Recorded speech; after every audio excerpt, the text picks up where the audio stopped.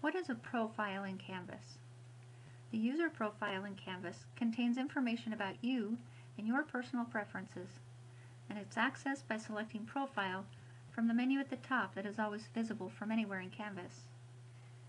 In your user profile, you specify how you want to identify yourself within Canvas, change your password, and set your communication and notification preferences.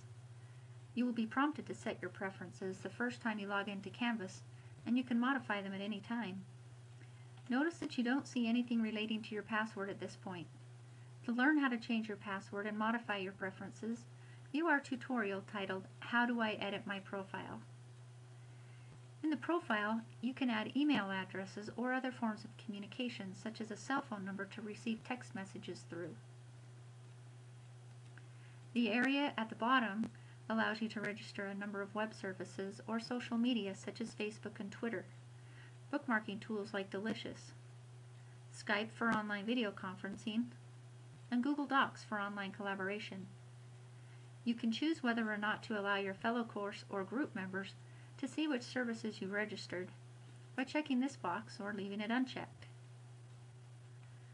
Selecting Notifications from the menu will allow you to choose how you want to receive notifications from Canvas and how frequently.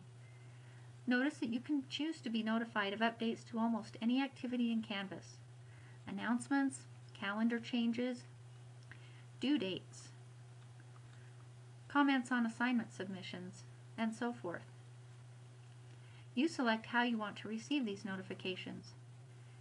You can receive an email or a text to a cell phone number, and if you've registered a service like Facebook, you can receive notification through that as well. You also decide how often you want to receive these notifications: right away, daily, once a week, or never. From the profile page, you may also upload and store personal files in Canvas. Canvas also has an ePortfolio tool where you can store and share artifacts from your coursework by uploading files or selecting work that's already been submitted in any of your Canvas courses. So that's what a profile is. Be sure to check out our tutorial on how to edit your profile to learn how to change your password and edit your profile.